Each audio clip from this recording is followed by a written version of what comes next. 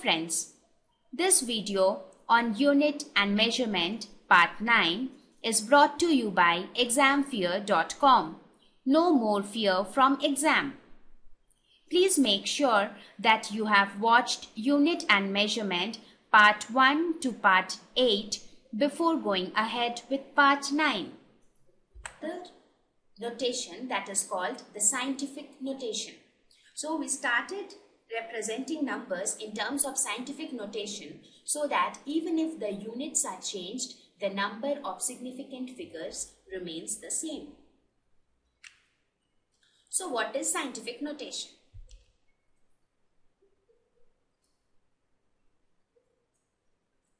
In scientific notation, each number is represented in the form of a into 10 to the power b, where b is the power, which is just any integer, and the coefficient, that is a, is called significand. So the terminology used for a is significand. We will take an example now. Let us consider this example. How can we write this number in scientific notation? We can write it as 5 into 10 to the power 3. So this 3 is an integer and this 5 is the significand. Now, whatever we write as the power of 10, they will never be considered for significant figures. So the number of significant figures will be counted with this number, that is with the significand. Let us take another example. Say 0.00000076. Now how do you write it in scientific notation? We write it 7.6, 1, 2, 3, 4, 5, 6. So 10 to the power minus 6.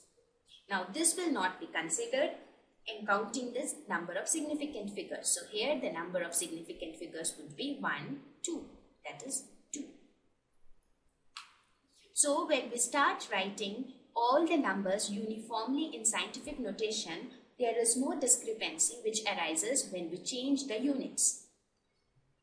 Now that we came to know what is scientific notation, let us take an example to see how it overcomes the ambiguity which we faced previously with the significant figures. Suppose we have a length which is measured as 7.6 meters. So how many significant figures are there? 2. Now suppose we want to convert it into centimeters. So that would become 7.6 into 10 to the power 2 centimeters. So again, this would have 2 significant figures. This, when converted into kilometers, would be 7.6 into 10 to the power minus 3 kilometers. So again, this would have 2. So that means while conversion of units, the only thing that will keep changing is this thing and not the significand. Therefore, from the significand, the number of significant digits will remain the same. There are certain rules to be followed for arithmetic operations with significant figures. Rule number 1. In multiplication or division, the final result should retain as many significant figures as are there in original number with the least significant figures. That means, let us suppose we are multiplying or dividing 2 or more numbers. Each of them have different number of significant figures. In that case, the result will have the number of significant figures as many as present in the one which has the least significant figures. For example, let us say we multiply 5.879 with 4.65. How many significant figures are there? In this case, it has 4 significant figures. In this case, it has 3 significant figures. Now, when we get the result, it comes out to be something like this. So, how should we represent the figure? How many significant digits should be there? The number of significant, this is 4 and this is 3. So, 3 is the least one. So, the result should have 3 significant figures. So we have 27.3 as the answer. Similarly, rule number 2, it states, in addition or subtraction, the final result should retain as many decimal places as are there in the number with the least decimal places. It is exactly the same as in case of multiplication or division. That is, in this case we talked about significant figures. In this case we are talking about the decimal places. Here, let us suppose we are multiplying we are adding. This 0 is by error. So let us suppose we are adding 6.121 plus 7.4 plus 8.123. So how many decimal places are there in this case? Decimal places 3. Here number of decimal places is 1. Here the number of decimal places is 3. So how many decimal places the answer should have? It should have 1 decimal place. That is, the result should be 21.6. So in case of multiplication or division, the result should have as many significant figures as there are with the number which has least significant figures. And in case of addition or subtraction, we don't talk of significant figures. We talk of the number of decimal places. So during multiplication and division, we talk of significant figures. In case of addition and subtraction, we talk of the number of decimal places. I hope it is clear to you now. Now we will learn how to round off uncertain digits. I already told you, whenever we talk of any number, say 4.8923. In this case 4892, they are all considered to be reliable digits, and the last one is considered to be the uncertain digits. Now at many times we want to round off the uncertain digits. So what is the procedure for rounding off? There are two things which we do. One is rounding up and the other is rounding down. So let us see rounding up. In case of rounding up, we increase the terminating digit by 1 and drop off the digits to the right if the digit is greater than 5. Let us suppose we have an example. 5.4757. In this case,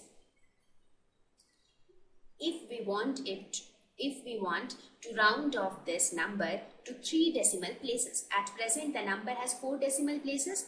Suppose I want to round it off to 3 decimal places. What would it be? When I want to round it off, since 7 is greater than 5, the last digit, so that means I want to remove 1 digit. So we will see the digit which we want to remove. If that digit is greater than 5, in that case, we will increase this digit by 1 and remove this digit. That is, we can write it as 5.476. Now suppose if I want to round off the digit to 2 decimal places. In that case, I want to remove these 2 digits. Correct? So in that case, we will check for the second digit. Now say, I want to round this digit to 1 decimal place. Now this was the case for 3 decimal places. Now suppose I want to round it off to 1 decimal place.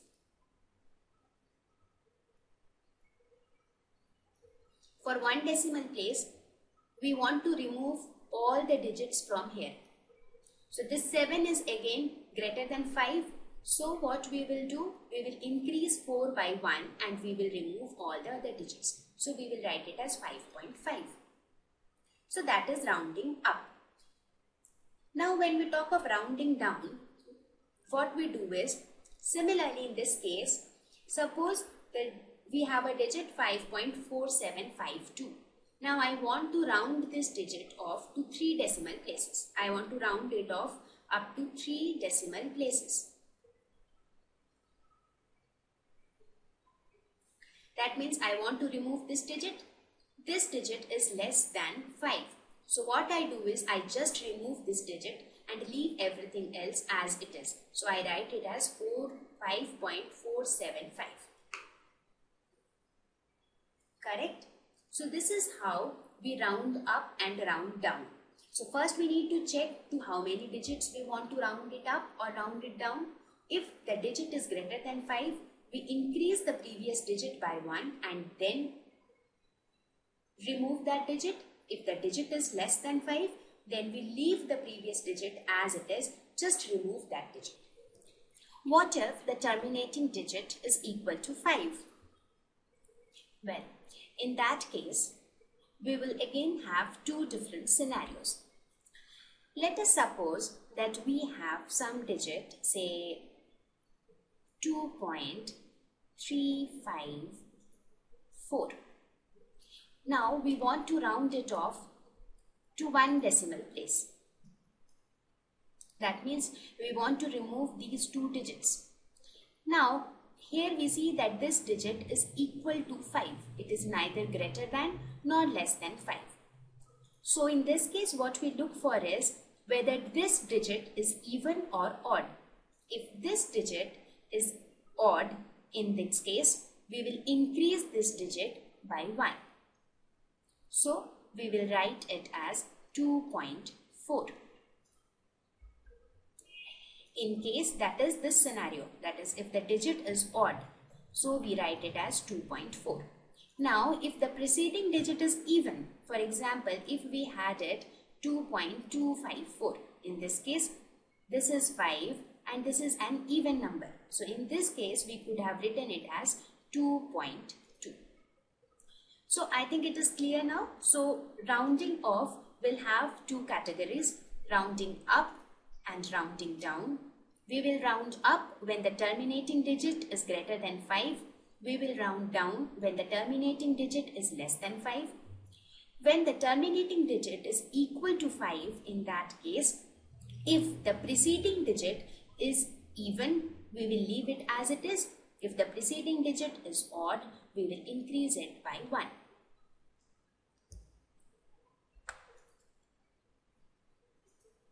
Let us look at an example problem.